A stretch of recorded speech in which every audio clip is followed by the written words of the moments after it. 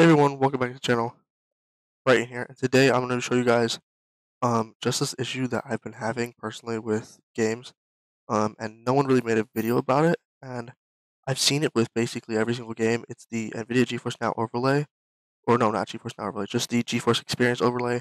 And basically, when you have instant replay on, it doesn't turn off. So I'm going to show you guys quickly how to fix this.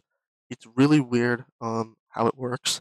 But I'm gonna just launch up a pretty simple and basic game here. So you'll launch into a game, and basically what will happen is it'll freeze every single time you try to open the overlay, do your shortcut. It'll say this on the right here when you open your game. It'll say, "Oh, you can use your overlay," or whatever it says. So you can see right here it says Control Shift V. That's what I have my shortcut set to. And you don't need to go into any settings. You don't need to do anything like that.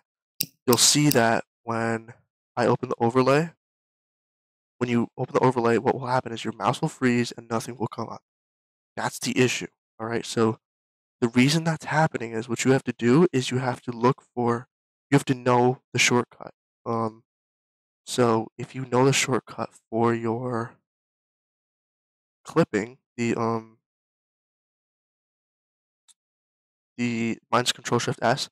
So it's because your instant replay is on. So without opening the overlay, you'd have to hit Control Shift S or whatever your shortcut is and turn instant replay off. And then what that does is it fixes the freezing. So once you turn that off, you can open the overlay and then it'll show up and you can turn on instant replay from there.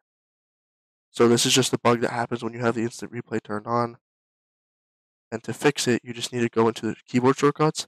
And if you can't open this, what you can also do is quit whatever game you're in and then go to the GeForce Experience overlay in here, go into settings, and then what you can do is go to the in-game overlay from here, hit settings, and then your in-game overlay should open from here where you can find the keyboard shortcut. And that fixes the glitch where it just freezes and then doesn't let you customize the in-game overlay.